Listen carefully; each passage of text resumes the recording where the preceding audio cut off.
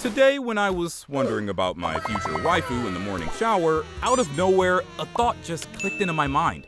What would happen if all of the current Hashiras used sun breathing? And the follow-up thought was, how easy would it become for them to cut off Muzan's head? But when I dug deeper into it, I realized that Muzan is one of the most cunning villains of the whole anime. And after already being almost executed by Yoriichi, who was the first sun breather, I don't think he will let this happen again with much ease. So I sat in front of my laptop and began my research on it. And the conclusions I've come to will literally blow your mind. So stick around till the end. So before we begin with the main storyline, there are a few things that we need to keep in mind. In this version of Demon Slayer, the big guy Gyomei will have a giant muscular Nichirin sword in place of his spiked flail and axe. But our flashy ninja Tengen Uzui will continue the sun breathing with his sparkling pair of blades. Also, he won't be retiring after his battle with the Upper Moon 6 and won't even lose his hand during the fight. Rather, we would assume that he got multiple fractures, which he recovered from with time. And lastly, the Flame Hashira Kyojido also managed to survive until dawn with the assistance of Inosuke and Zenitsu. So, let's begin. We'll begin directly from the current arc, the Swordsmith's Village arc. Because in this arc, we witnessed Tanjiro using the Hinokami Kagura, or sun breathing, imitating Yoriichi's mark and swordplay. Undoubtedly, this was a jaw-dropping moment not only for us viewers, but also for the demons themselves. I mean, just look at how astonished their faces were while having their heads cut off. So the moment Tanjiro used the Dragon Sun Halo Head dance and beheaded Sekido, Karaku, and Aizetsu in a seamless flow, Mitsuri arrived at that precise moment and witnessed the entire scene, which put her in a tense state because up until this point, she, along with the other 8 Hashiras, believed that sun breathing was an exclusive art known solely by the Hashiras. However, her moment lost in thought is soon disrupted by the appearance of Zohakuten, who diverts her attention and forces her to engage in the fight. But throughout the fight, these questions tickled her mind. How can a Kanai-ranked Demon Slayer use sun breathing? Does he possess something special in him, or does he have a connection to sun breathing? Mitsuri, look behind you! Look behind! Tanjiro's call snaps her back into focus, prompting her to swiftly dodge an incoming attack. She forgets everything and charges towards Zohakuten in full rage. Sun breathing, 10th form, fire wheel. Using this technique, she maneuvers behind Zohakuten, executing a deceptive fire wheel with her ribbon sword, which distracts Zohakuten, causing him to panic and desperately summoning the woods to save himself. Meanwhile, Tanjiro, Genya, and Nezuko sniffed out the main body of Hantengu, concealed within that wooden ball kind of thing. Tanjiro instructs Nezuko to employ her blood demon art to ignite the ball, while positioning himself to swiftly slit Hantengu's neck the moment he pops out of that ball. Nezuko followed through, and it happened the same. Hantengu jumps out in fear and terror, and with Tanjiro poised and ready, it took no time for him to behead Hantengu. Also, in another corner of the village, Muichiro wiped out Gyoko with much ease this time, his sun-breathing prowess making the encounter even more straightforward. After 2 weeks since their return from the village, Master Kaguya summons everyone for a meeting with Tanjiro and Mitsuri, who are already present and engaged in a discussion regarding how Tanjiro can use sun-breathing despite not being a Hashira. During their conversation, Tanjiro reveals that his father Tanjiro used to perform the Hinokami Kagura dance, which consists of 12 forms dedicated to the fire god throughout the entire night on the last night of the year, in order to protect the family from diseases and threats. And my father learned this dance from my grandfather. Mitsuri is astounded after hearing this. So, was the first sun breather your ancestor? No, he wasn't, Master Kaguya interrupts. Then he explained that Tanjiro's ancestor named Sumiyoshi was a close friend of Yoriichi, and Yoriichi taught sun breathing to Sumiyoshi, who passed it down to his son, and this tradition continued through generations, with Tanjiro being one of his descendants. And after this, various other important matters were discussed, bringing the meeting to a close. Meanwhile, Muzan went into a frenzy after the silly defeat of Hantengu and Gyoko, and decided to finish off the entire Demon Slayer Corps once and for all. He wasted no time in reaching the Kaguya mansion, and he faces Sanemi and Tengen, as only they were present within the mansion. As soon as Sanemi sees Muzan, he takes no second and launches an attack without any hesitation. Sun breathing, 6th form, solar heat haze. As Sanemi is approaching Muzan, wielding the power of the sun's breath, Muzan experiences traumatic flashbacks of his encounter with Yoriichi, a moment that nearly claimed his life. This made him shiver down to his bones, causing him not to be able to move out of terror. And as Sanemi is about to strike, Akaza intervenes and takes the blow. And in a split second, Nakime activates the Infinity Castle and transports them to alternate dimensions. Is this the purpose of my prolonged existence? Merely to die like this? These sun breathers are nowhere near Yoriichi's level. Are these amateur insects truly capable of killing me? No. No, no, never! I shall never allow them to slay me. Not in the least. Muzan, full of rage, screams, I shall kill each and every one of them. No, you won't, unless you kill me first. Guess who enters? It's Lady Tamayo, who arrives in the nick of time and injects Muzan with the poison she prepared.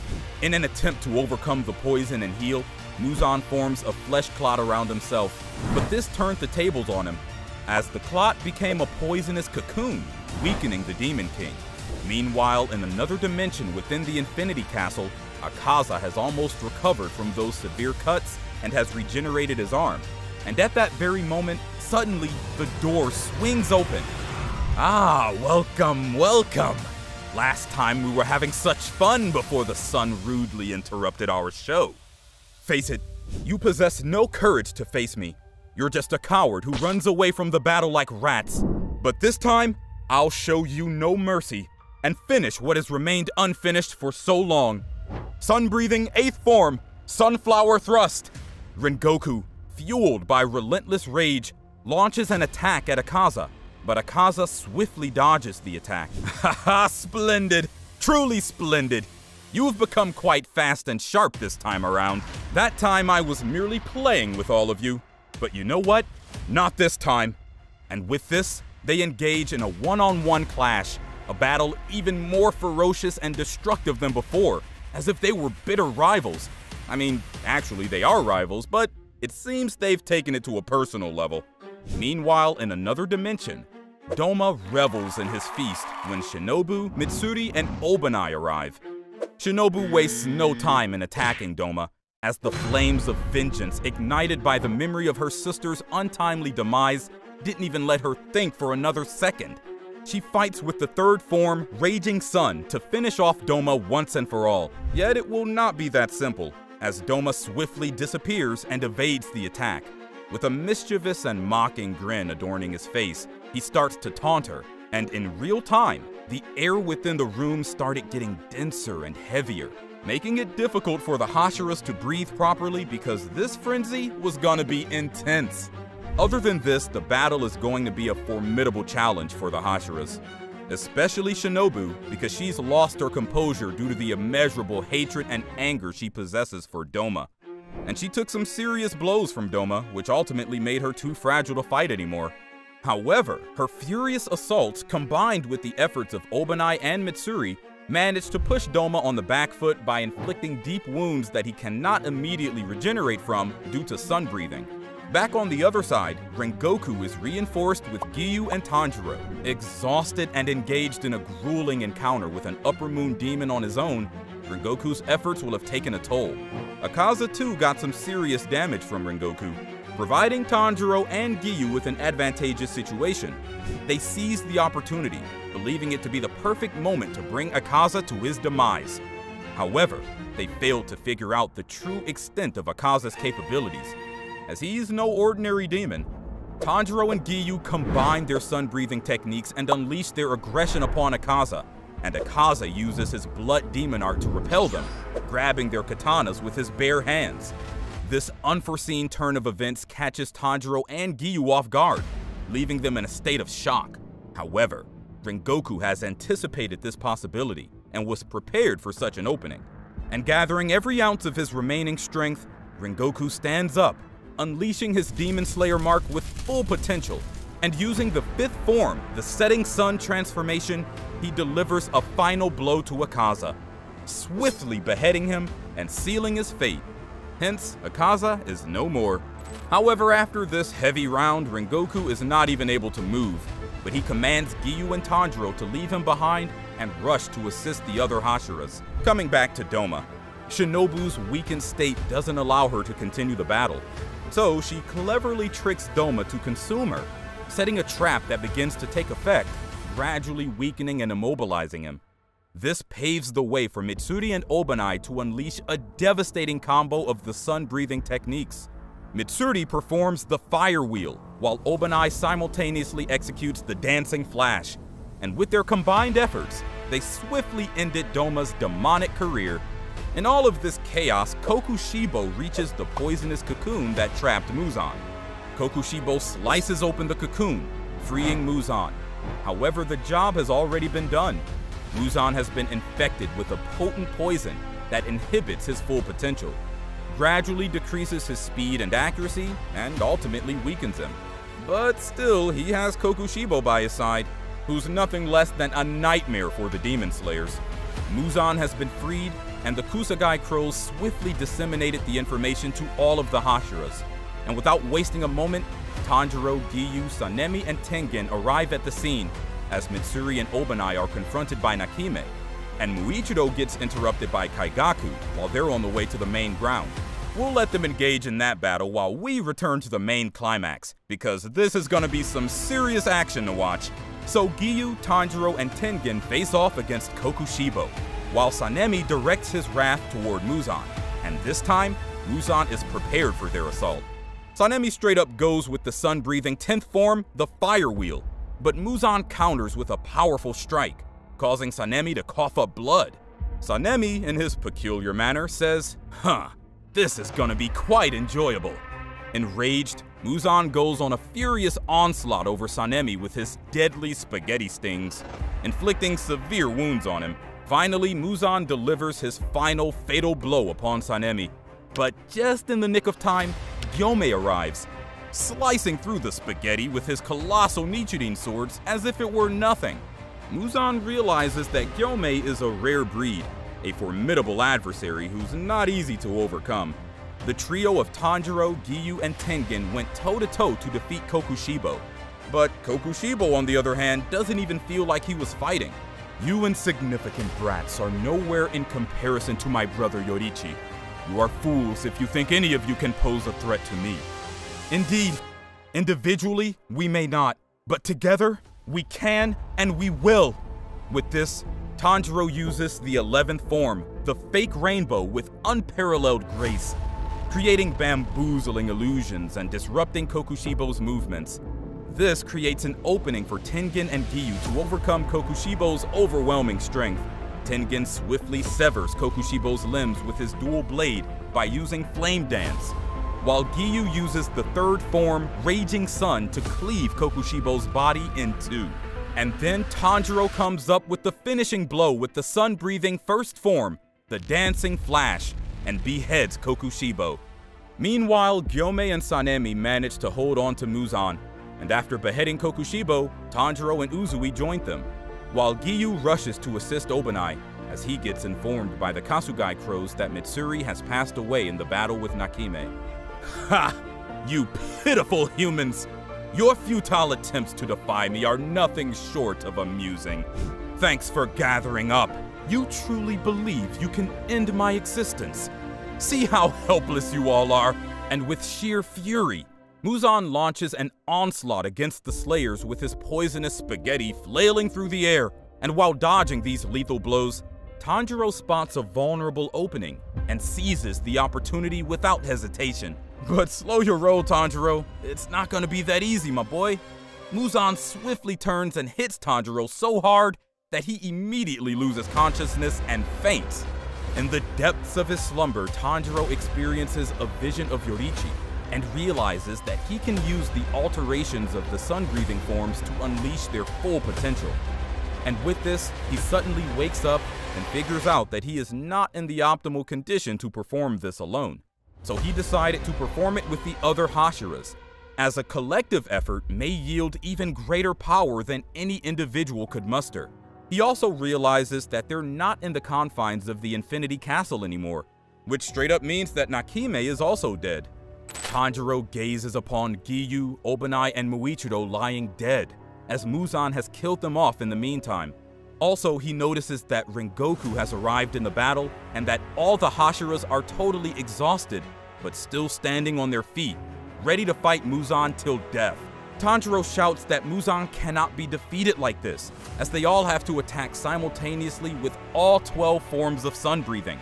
Everyone prepares themselves for the coordinated action, except Sanemi. Oh, Sanemi, this is a most ill-fated time to exhibit your superiority. Anyway, it took a moment for him to realize the necessity of coordinated efforts as he attacked alone with the 12th form, Flame Dance. Yet, before he can deliver another blow, Muzan severs his left arm with his razor-sharp spaghetti. Sanemi lost hope in victory with his severed limb.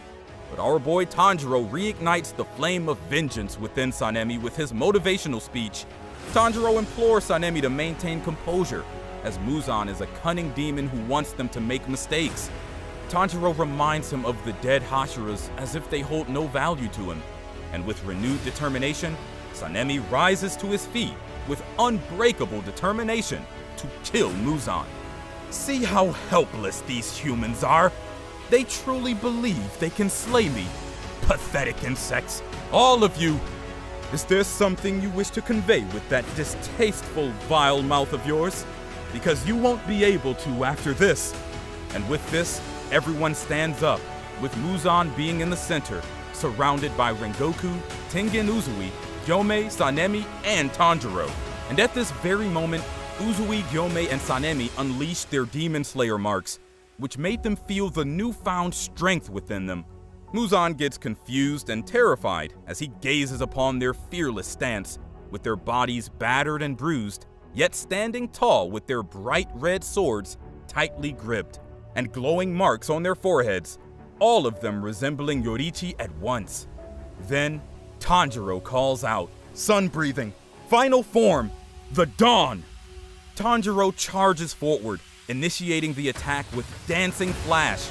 Sanemi follows up with his one-armed Clear Blue Sky, while Tengen strikes Muzan with the third form, Raging Sun, wielding his dual blades. Rengoku proceeds with the Setting Sun transformation, and Gyomei consecutively blows with the Sunflower Thrust and the Flame Dance. Continuing it, Tengen and Tanjiro simultaneously execute the 10th and 11th forms, the Fake Rainbow and the Fire Wheel respectively, along with Rengoku and Gyomei unleashing the Beneficent Radiance and the Dragon Sun Halo Head Dance. They unite their attacks upon Muzan, converging in a final and 13th form that targets every vital part of his body.